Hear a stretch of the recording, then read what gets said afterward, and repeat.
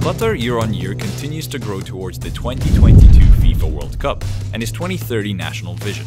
Despite an ongoing blockade, the country's economic indicators remain positive, with its strong purchasing power GDP ranked #1 globally.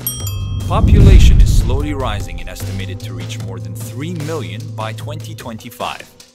Qatar is achieving its milestones on the road to 2022 with its developing infrastructure, retail and entertainment investments, a brand new metro, now in partial operation, and a growing hospitality sector expected to welcome more than 4 million visitors in 2022.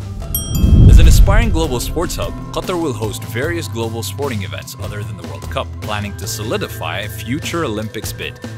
On a commercial front, we see more local brands and inexperienced traders entering the market, squeezing shelf space. We are seeing the universe evolve into more organized trade. E-commerce platforms are emerging, and delivery service apps are trending, promising universe growth and diversity. Taxation caused uncertainty amongst key category players. We expect 5% VAT in Jan 2020. However, alcohol tax was reduced from 100% to 20%, a positive indicator for on-premise. Red Bull remains the strongest energy drink brand in the market, with a current volume share of 49%. With the quickest recovery in the region from the initial tax shock phase, we have paved our road to recovery.